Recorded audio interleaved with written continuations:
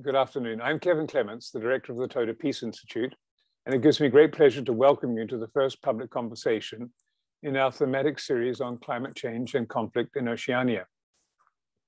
We're very privileged that the Minister for Justice, Communications and Foreign Affairs of Tuvalu, the Honourable Simon Kofe, is able to participate in this inaugural conversation. Before he entered Parliament in 2018, Simon had a very distinguished career as a lawyer and magistrate in Tuvalu. His master's degree from the University of Malta was on maritime law, and since becoming foreign minister in 2019, he's been at the forefront of Tuvalu's cutting-edge policies on climate change, conflict, new concepts of sovereignty, and the protection of maritime resources. He made a spectacular contribution to the last COP meeting by delivering his address from a lectern in the sea off the Tuvalu coast, standing knee-deep in water in his suit. This was to illustrate how climate change and sea level rise is already affecting Tuvaluan behavior. This particular contribution to the COP conference generated global publicity and certainly put Simon Kofe and Tuvalu on the world map. Simon Kofe, welcome to this inaugural conversation. We're joined in it by Dr. Volker Boege, who's the responsible for Toda's thematic program on climate change and conflict in Oceania. Volker has had a stellar career as an expert on politics and conflict in Melanesia, particularly with reference to Bougainville, and he's focused on ways in which people living in Oceania can harness local resources, culture and tradition to mitigate and ameliorate the worst effects of climate change. So welcome, Volker, and over to you for the first question.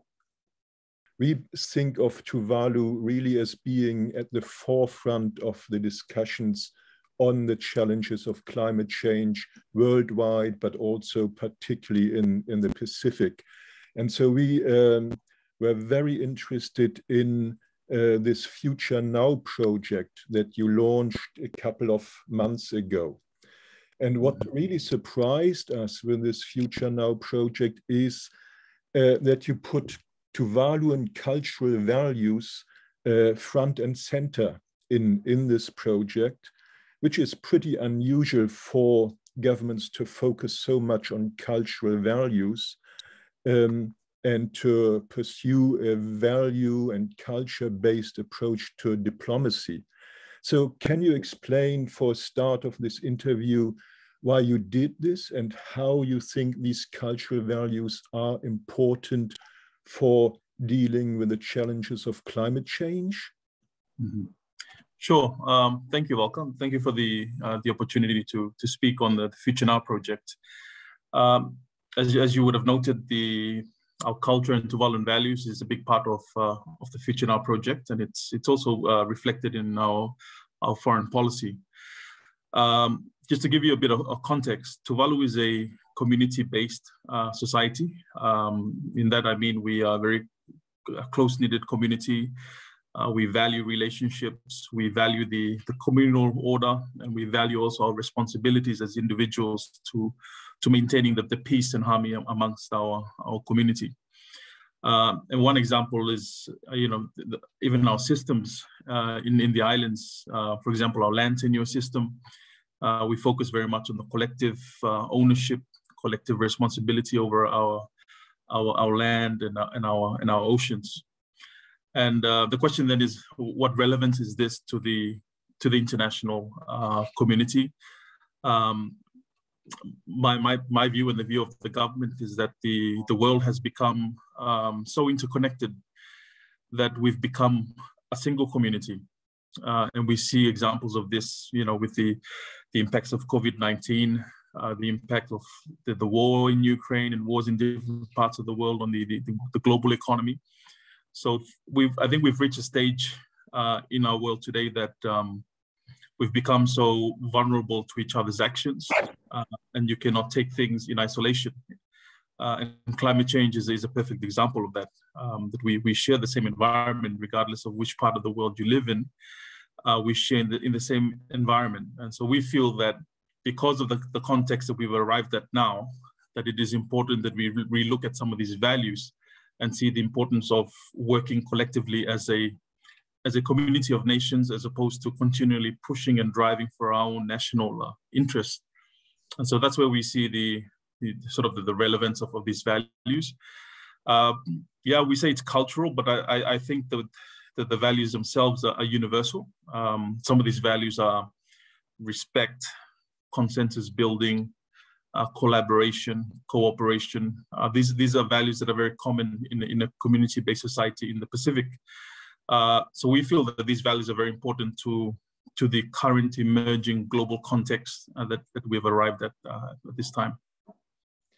Thank you. And can you maybe elaborate a bit on this concept of fale pili that's in your document? Because I find this really fascinating, and how this fale pili translates from community life in Tuvalu to the Pacific and beyond. Mm-hmm. Fale pili, the translation of the word fale pili is basically like a neighborhood, and you're living in close proximity to your neighbors. And the concept, you know, it entails that, or it implies that if you're living in close proximity to one another, that you take responsibility for your neighbor and you look out for your neighbor. In fact, in the context of Tuvalu, you have children. You're basically responsible as well for looking after your neighbor's children that could be entering your house. So we have this sense of community and responsibility to your neighbor. I guess, you know, as the Bible says, be a good neighbor, do to others as you would do unto yourself. And so we feel that that principle becomes very, very relevant on the international plane, especially on issues like climate change. You know, where you can't just pursue your immediate economic interest without considering your neighbor, without considering the well-being of the global community. And that's fascinating, and I think this is something that the international community should actually take on board, this concept. Another issue that struck us when we read this Future Now project document is that at first sight it looks like there's a contradiction in there, because you say, on the one hand, Tuvalu stands against relocation as a solution to the climate crisis. And you say the same thing in the Tuvalu foreign policy document of 2020. But on the other hand, you put a lot of thinking into what happens if people from Tuvalu have to move, have to migrate or relocate. And so is there a contradiction here? Because you say, no, this is not a solution. We want to stay where we are, and we have a right to stay where we are. And on the other hand, you do all this planning for in the future possibility or need to relocate. Mm-hmm. Yeah, thank you for pointing that out. And we've been quite you know, we're aware of how this could be interpreted or misinterpreted by the global community. But our view is that, you know, we don't want countries or the big countries, the big emitters, to use relocation as a solution that will solve the climate crisis that we are facing right now. In fact, the primary strategy is for countries to cut down on their greenhouse gas emissions. I think that is the primary strategy, and also we want to be able to build up our islands, build our seawalls to be able to protect our islands. But we also recognize that many of these things we're not in control of. We're not in control of the decisions by the bigger countries, whether they're willing to cut down on the greenhouse gas emissions or not. And so we feel responsible as a government to be able to prepare for both scenarios. A worst case scenario where countries just don't come together and take the necessary cuts to be able to mitigate the impacts of climate change. And that's where the worst case scenario, that's where the Future Now project comes in. It's looking to a future and what can we do now to prepare for that kind of scenario. Obviously, we don't want to reach that stage, but I think as a responsible government, you have to have a plan for every scenario that the country could face in the future. And so that's how we try to balance this. We want to be clear that we don't want it to be a primary solution, but you know, the reality is, and given where we are right now with the trajectory that we're on right now, Tuvalu could be gone in 100 years from now. So we need to have a plan in place. Thank you very much. I think this clarifies the point very well. You mentioned sea walls and things like that. So what are the options for a country like Tuvalu for in situ adaptation, like building sea walls or planting mangroves or raising houses and infrastructure? You might know that the latest IPCC report on vulnerabilities and adaptation also focuses on these measures that could be done in small islands in situ, like planting mangroves and so forth. Is something like this happening in Tuvalu, and what options for this are there, or is it just technically not feasible or too expensive or whatever? Yeah, I think the solution to save our lands is to build seawalls, to have reclaim land in our lagoons. I think that's the solution that we're after.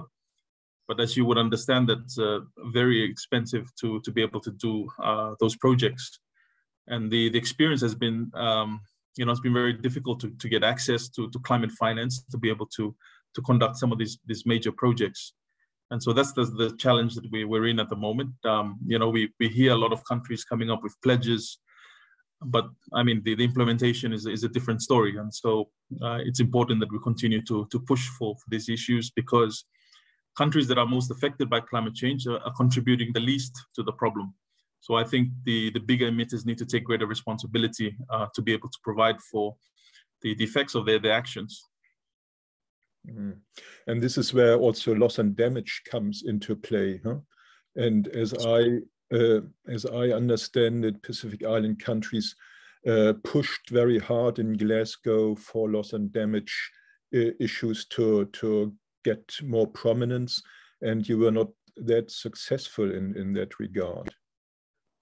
Yeah, we were not successful in that regard. We were looking to establish a financial mechanism under the outcome of COP, but unfortunately that didn't go through. Although there's text there that reflects that there'll be ongoing discussions and to explore those options. So that's something we will need to pursue.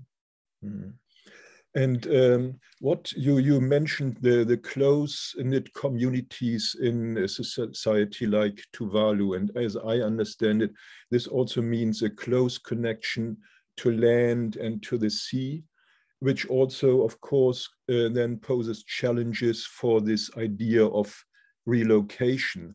So what do you think, how can you, in a culturally sensitive way, discuss these issues and plan for relocation, and what who are the stakeholders who should come into this debate?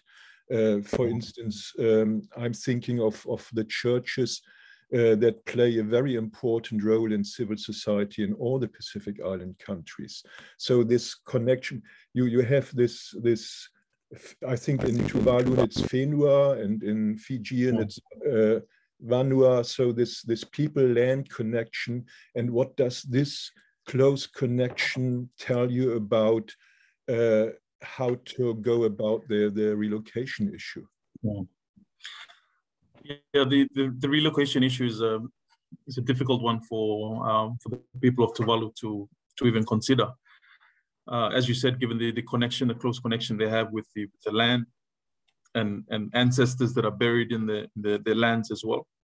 So it's a very difficult issue. In fact, if you ask many Tuvaluans, they'd rather stay back and face the dire effects of climate change than moving elsewhere. So it is a challenging issue, and it's something that that needs to be considered at all levels. But we feel that working with our traditional leaders is an important approach. Traditional leaders are very influential in community life. So we certainly want to engage all stakeholders when exploring the option of relocation. And is there already relocation going on within Tuvalu, from the outer islands to Funafuti, to the capital city? And is this already climate change induced? So what are the dynamics within Tuvalu at the moment? Yeah, at the moment, there's about 60% of our population live on the capital, Funafuti. So obviously there's an urban drift, attraction to come to the capital. But with we've had experiences with strong cyclones hitting the islands, and we've had to relocate people to different areas because of natural disasters. So that's something that's we were having a little experience with that at the moment. But with the COVID situation, I also heard that people went back to rural areas or outer islands from Funafuti once COVID or the danger of COVID struck. Have these people left Funafuti for good back to the outer islands, or have they come back in the meantime? Yeah, initially when we declared a state of emergency because of the COVID-19 and the border closure, the government encouraged people to return to their home islands, just as a measure for safety. That was 2 years ago, but I think over the year we've had people slowly coming back as well to the capital. I'd like to ask a rather delicate question, and we'll follow up on this later, but it has to do with the statehood of Tuvalu. As you know, the Montevideo Convention says to be a state, 1, you have to have a permanent population, 2, a defined territory, and 3, a government in the capacity to enter into relations with other states. So what happens if Tuvalu loses its territory, or your people have to leave the territory of the state of Tuvalu? Can Tuvalu still exist as a state then and maintain its sovereignty? Yeah, thank you. That's obviously a legal issue that we exploring different avenues to be able to, I guess, recognize the proposition that a state can exist without a physical territory, a land territory. I acknowledge the Montevideo Convention that sets out the criteria for a state, but I would argue that from state practice, that criteria is not necessarily followed. In fact, we have examples during the World War II when the Germans occupied certain countries in the West, that the Allies continue to recognize those countries or the governments of those countries that were in exile. So the concept of government in exile is something that's also recognized under international law. So I would argue that it comes down to recognition and how states recognize each other. And that's that we're approaching this issue of statehood. That if we get countries to recognize this proposition, then we feel that this could contribute towards the formation of customary international law or recognized customary norms. Obviously, it's a completely new area because we've never had a situation in the past where a country disappears because of climate change. But we feel that we want to pioneer on this stage, and I think there are many countries that share the same concerns as Tuvalu that would certainly come on board with this. And the approach that we've taken is that we've insisted that countries that want to establish ties with Tuvalu that they recognize these principles. And so we've included it in our joint communiques when we're establishing ties with new countries or reaffirming our relationship with other states. And so we've done that with 2 countries so far, with Venezuela and St. Kitts and Nevis. Earlier this week, I signed off the joint communique with the ambassador, the High Commissioner in London. So that's the angle that we're approaching this, and we feel that the more countries that come on board with this, then we are contributing to the formation of customary international law.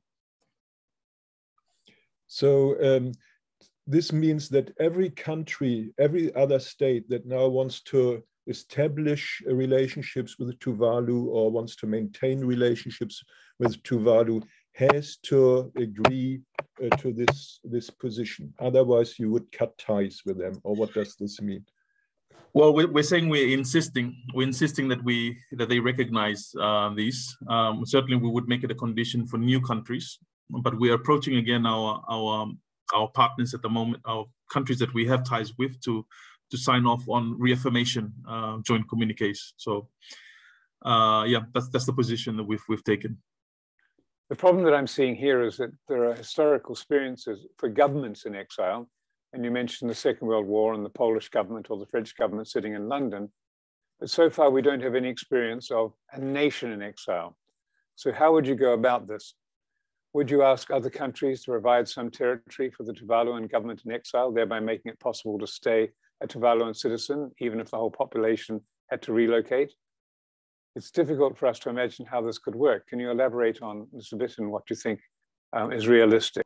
Yeah, and it's impossible to also get an example from our history because we've never had a country disappear, lose its physical territory because of climate change. So I acknowledge that it's a completely new area, and many of the conventions like the UNCLOS was developed at the time where climate change was not even on the agenda. So we understand that it's a completely new area, and it's something that we're pioneering. That's the point of all this, is that we need to start somewhere and pioneer this. And I think the more countries that recognize it, then I think we're moving towards achieving our goal of getting that recognition as a state. Obviously, you would have to relocate to somewhere physically, but we've received offers from Fiji, for example, for relocation. But I think the key here is for us to be able to maintain that identity under international law, to have the voting rights, to have capacity to enter into arrangements with countries, and more importantly, to continue our claim to our maritime zones that contains resources in our waters. So that's the approach that we've taken on that. Yeah, let's talk about the maritime zones in a minute.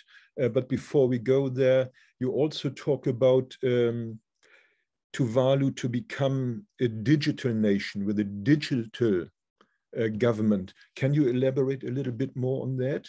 Because that's fascinating and also totally new territory. So again, Tuvalu is at the forefront of ways of thinking about these issues. So what is a digital nation and a digital government? Right. So so we imagine that in the future, worst case scenario, we've moved out of our lands. We would still need to operate effectively as a government. We would still need that coordination and access to services, and that's where the digital nation comes in. So that we're digitizing all our government services, our processes, procedures, including digitizing our cultural knowledge, so that it's also digitized. So that's the approach that we are taking, and obviously there's this technology available at this time to be able to reconstruct, I guess, any experience that you would have in a physical land like Tuvalu. Any experience you have with what you see, with what you hear, all that can be reconstructed into the cyberspace. And so we're exploring technology to be able to do that, so that we can continue to operate effectively from anywhere in the world, so long as you're connected to the internet. That's fascinating. Thank you. Fascinating ideas. Talking about the maritime issue, maritime boundaries, exclusive economic zones. So what are your proposals in this regard? Because you mentioned UNCLOS from 1982. Climate change did not play a role back then. Do you want to change the United Nations Convention on the Law of the Sea? Or do you again think more of an incremental approach to change the customary international law on this one? And what changes have to be done? Because the problem, as I see it, there will be sea level rise, and this would change the boundaries when you stick to the law as an international law of the seas as it stands today. And this is nothing that you and other small island countries can be satisfied with. Yeah.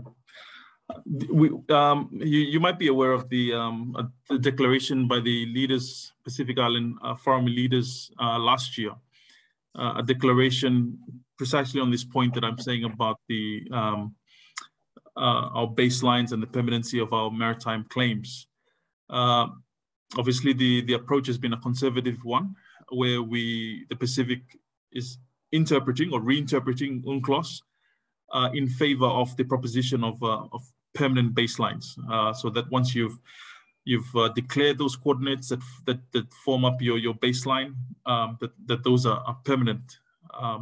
And so that's the approach that the forum has taken collectively to interpret. I think that there is an approach of reinterpreting some of these provisions in favor of the proposition of a permanency of our baselines.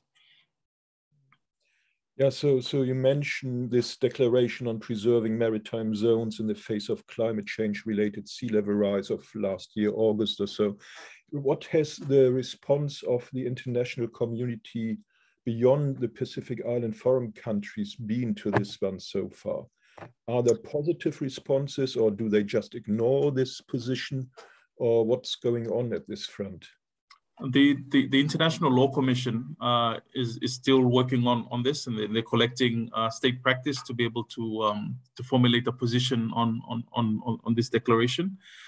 I'm not too sure whether you've come across the report by the House of Lords on UNCLOS. I think it was released recently, about a month ago. And in that report, the House of Lords acknowledged the declaration by the Pacific Island leaders on maritime boundaries. And in fact, they endorsed it and encouraged the UK government to adopt the same principles that the Pacific has taken. So I take that as a positive reflection from the UK on this, and we're hoping that more countries will be able to support this position the Pacific has taken. Okay, and you also said somewhere, I'm not sure now where, that you also want to change the constitution of Tuvalu to enshrine all these new principles in the constitution. What's the state on that one? Right. So I'm actually serving as the chair of the parliamentary select committee looking at the constitutional review process. And one of the recommendations that has been approved by the committee is to reflect these principles in the constitution.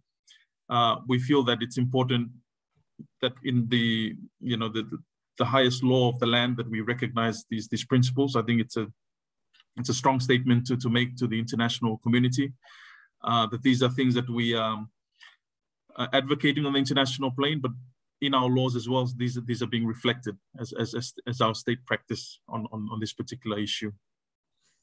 And so what has to happen so that it becomes part of the constitution? What's the process? So it's going to be tabled at the next parliament session in June or July for first reading. And then it goes out for consultations to the people. And then the following session will be for the second and final reading and approval. And so any amendments to the constitution requires a two-thirds support of the total membership of parliament. And what are the prospects? Can you say already something on that? Oh, I'm confident that because the committee has approved it, and the committee is made up of government representatives and those as well in the opposition. And so we've reached a consensus on this particular issue of the statehood and maritime zone. So I'm very confident that this is going to go through. Okay. And so your position is Tuvalu, even if it does not exist physically anymore as a land island or so, should maintain its EEZ. So, and how would this be managed then? Because EEZs, as it stands today, are dependent on some kind of physical land the EEZ is surrounding or so. So how would this work then? Yeah, I mean that's the position that we're taking. Obviously, the coordinates that we've declared, our view is that these become permanent. So the recognition of these, if they become adopted as international norms, that we'd expect that countries would recognize our claims to those areas. But I understand that the proposition under the UNCLOS is that maritime zones are drawn from physical land territory that is able to sustain life.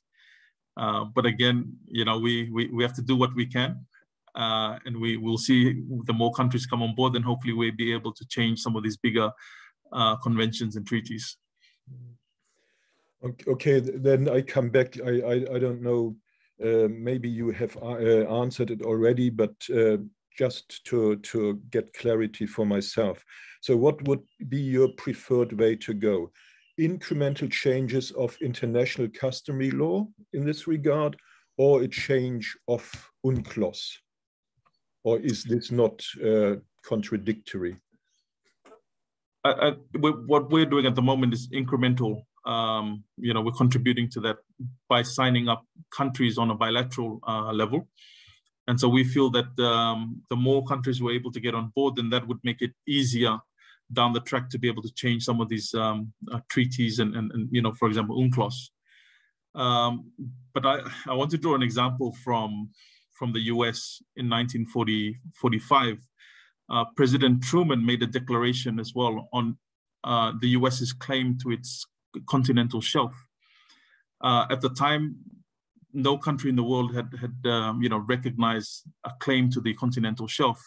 So the US was making a unilateral proclamation to the world that they claimed the continental shelf. And that was the beginning. More countries started following that trend and became part of customary international law. It's part of UNCLOS, and it's recognized under international law. So you got to start somewhere, and I think it might look like we're breaking rank on some of these issues, but I think the more countries that follow suit, then that becomes the norm and the standard. Yeah, thank you. That will be very interesting to see how things will develop over the next years in this sphere. And another issue of international law, of course, is also the international legal regime to give protection to people displaced by climate change, because there's nothing there in this regard at the moment. So do you think that there is need to create an international legal regime to give such protection? Yeah, and the position that we've taken is that we support the formation or the establishment of a framework or legal avenues to be able to protect people that are displaced because of climate change. So that's something we certainly would support. But like I said, we've been very sensitive in how we approach this, very careful in how we approach this issue of relocation, so that our message is clear that it's not the primary solution to the problem, but nevertheless we need to have things in place to protect people that are affected. You already have relatively big Tuvaluan and other Pacific Island country diaspora communities in countries like Australia, the United States, New Zealand, and so forth. Is there anything you can learn from the diaspora experience and the exchange between people in Tuvalu and the people in New Zealand in the diaspora? Are there channels of regular communication? And can you imagine to establish a home away from home in the way the Tuvalu diaspora has done it in let's say New Zealand or so? Yeah. I guess if you're a Tuvaluan living anywhere in part of the world, you still identify yourself as a Tuvaluan, and you still hold dear the values and the culture of Tuvalu. So regardless of wherever you are in the world, that these things define you as a person. I guess what we hear from our diaspora is obviously the next generation that are growing up that are born and bred outside of Tuvalu. They feel that I guess there's a loss of some of these values, a loss of some of this culture. So as a government, we feel that it's important that we make these connections and ensure that we're strengthening the culture with our people wherever they are in the world. And this is where it comes back again to the digital nation concept, because you're able to reconstruct everything that you would experience in Tuvalu in the cyberspace, and to give access to our people wherever they are in the world, to be able to have that access, whether it be for the knowledge, everything that you're able to hear and see in Tuvalu. Hopefully we're able to replicate that and allow the next generations to stay in touch with our culture and our values. Another issue is the link between climate change and security.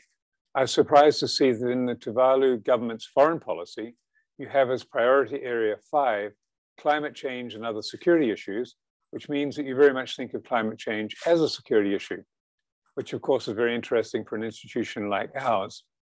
Can you elaborate a little bit more on what kind of concept of security you have when you talk of climate change as a security issue? Yeah, well, we feel that climate change is an existential threat to Tuvalu. As I said, the scenario at the moment is that we could be forced to leave our islands, or we could lose our islands. So we see that very much as a security issue. And I think a lot of people don't understand the context in Tuvalu. We are the 4th smallest country in the world, flat atoll islands, the smallest population. And so these events, not just sea level rise, but even cyclones and the water seeping into our waterlands. These are real issues that are concerning our people. You're a very small country, but punching well above your weight when it comes to the international climate change discourse. As mentioned at the beginning, your world-famous appearance, not in Glasgow, but knee-deep in water in Tuvalu, addressing the people in Glasgow, really captured the attention of the whole world. So what's your assessment of the outcome of Glasgow, and what would your expectations be for the next round of COP and Tuvalu's role in it? Yeah, I think what we're looking at in Tuvalu and the Pacific is to really get countries to take strong climate action to be able to reduce their greenhouse gas emissions. Because at the moment, even with the pledges that have been made, we're looking at a 2.5, 2.6 increase, and that really means we may not be around in the next 100 years, and so it's a real serious issue.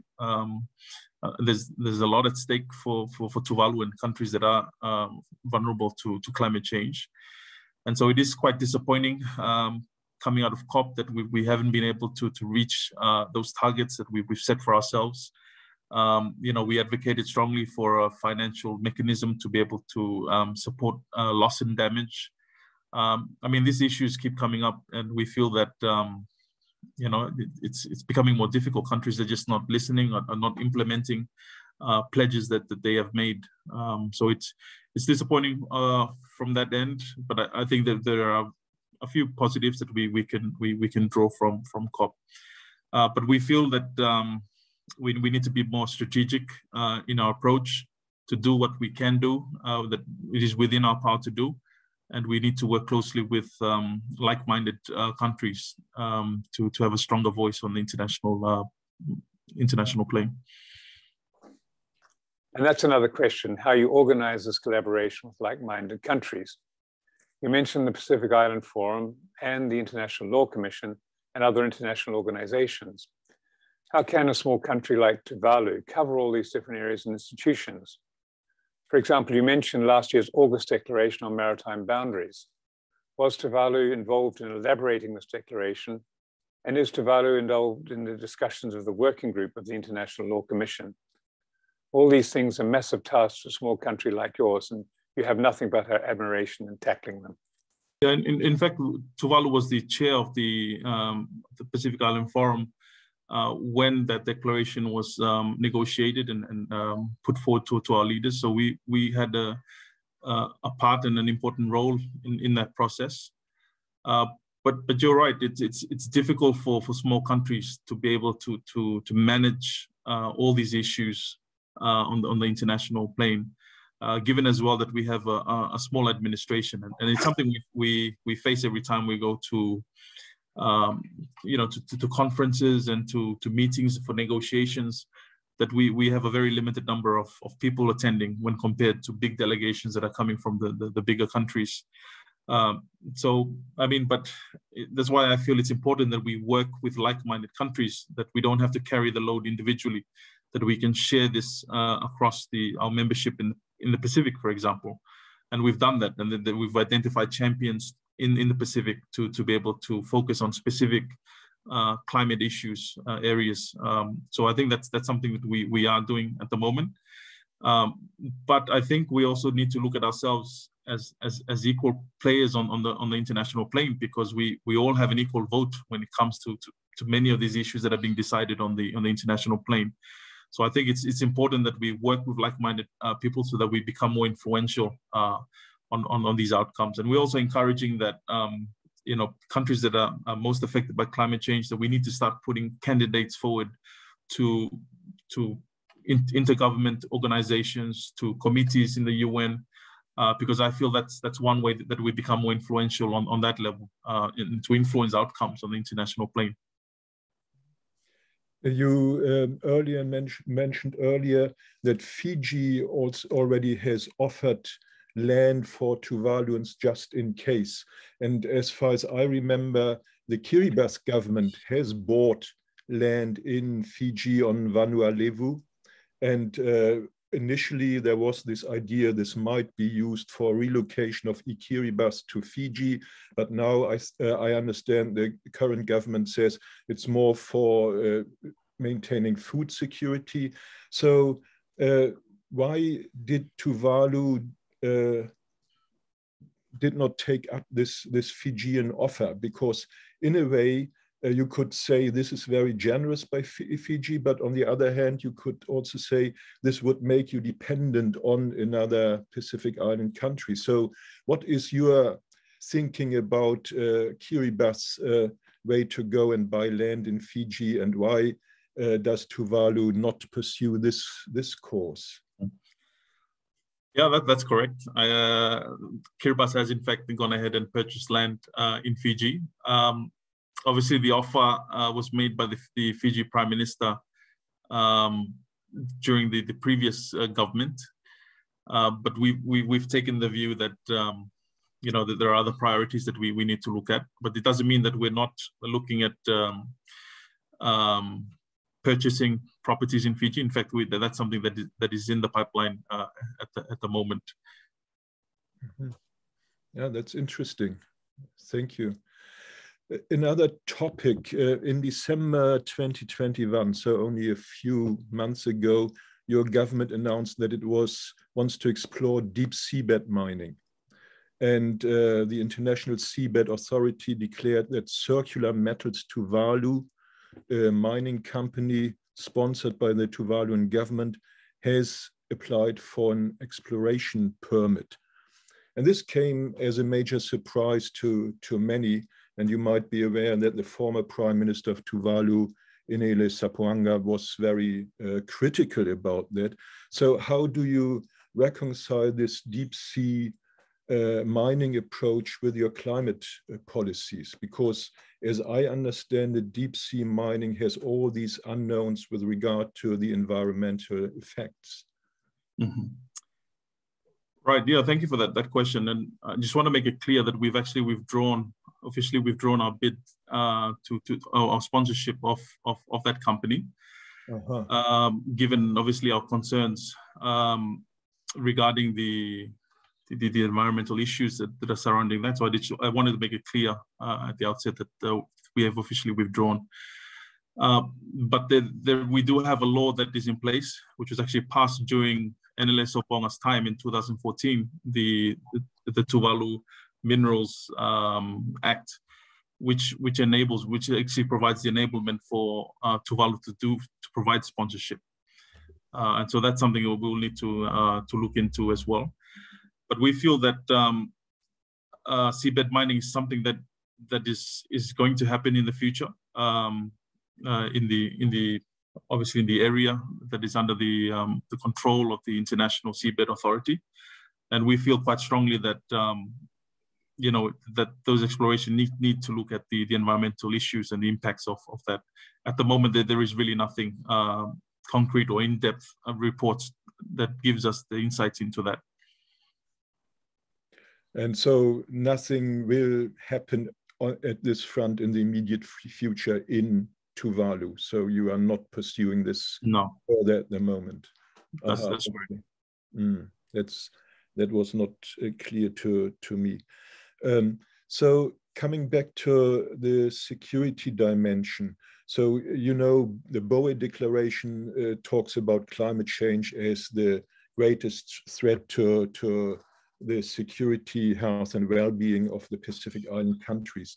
Do you think that the Boege Declaration is still up to date, or whether you have to, in a way, revise it to strengthen this climate change dimension of the Boege Declaration? Are there any discussions about the future of the Boege Declaration, or a follow-up declaration? Yeah, well, the Boege Declaration was, in fact, there was an amendment to it some years back to expand on the definition of security to encompass climate change as a security issue. But obviously, we're all in support of issues of surrounding climate change and ensuring that we have the legal framework in place to be able to protect our people in the Pacific. What would your priorities be for the next COP? Will it be loss and damage, or which issues will you try to make the focus of you and your Pacific Island country friends approach? And will you give another talk from knee deep in water, or will you go? Yeah, I mean, we need to relook at how we putting our message out to the public, because we feel that it's important that we take a holistic approach when it comes to advocacy, that we're not just focusing on the leaders that make the decision, because we know that they've failed many times in the past, but we need to reach out to the public, because it is the people that put their leaders in place. And I think that the more people become aware of the climate crisis, the more pressure that they're putting on their leaders, and ensuring that their leaders are coming up with strong climate action and policies that address these issues. Obviously, the IPCC report that has come out just reemphasizes again the dire situation that we're in at the moment, and so we want to run with that message and saying that this is really a critical time for us, and countries really need to take action now. If not now, we will miss this window of opportunity to save ourselves. On behalf of the Toda Peace Institute, Simon, I want to offer you our deepest thanks. It's always great to see politicians who are frank and intelligent as you are in terms of grasping all the key issues and being open and honest about all the questions that we pose for you. In particular, I think I really want to thank you for reminding us of the value of neighborhoods and the centrality of whole communities doing what's necessary to mitigate the negative impacts of climate change. And if that's not possible, to do what's necessary to adapt to climate change challenges. Secondly, I think, as you've told us, it's really important that we're reminded of, as wealthy nations, of the necessity to begin thinking about loss and damage reparations for countries such as you, who are going to suffer the most extreme consequences of our actions. I think that's something that we need to focus more global attention on, how we make sure that when countries such as yours are confronting these deep challenges, when you experience deep loss, there is compensation for that loss. Your idea too of Tuvalu becoming a digital nation, a virtual nation, and all that means in terms of new conceptions of sovereignty, is one that's both very challenging, but one that all of us, I think, have got to take on board as we begin to think about continuity for countries such as yours. It's really important that countries such as New Zealand, for example, respond to your bilateral initiatives to recognize the possibility that you may become and may need to become a digital nation. And thanks also for your clarity around what it means to maintain and preserve your exclusive economic zone in the terrible event of you being inundated.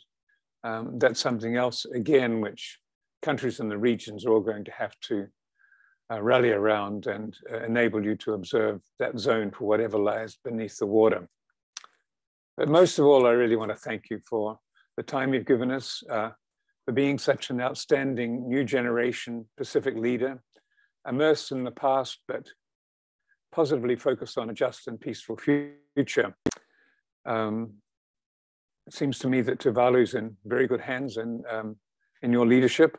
And whether the future is a virtual one or a real one, I'm sure that you're going to have the best interests of the Tuvaluan people at heart. You exude a lot of confidence and optimism in the future, and that confidence and optimism will, I'm sure, be crucial to making sure that you help your peoples negotiate a future for themselves in this part of the world.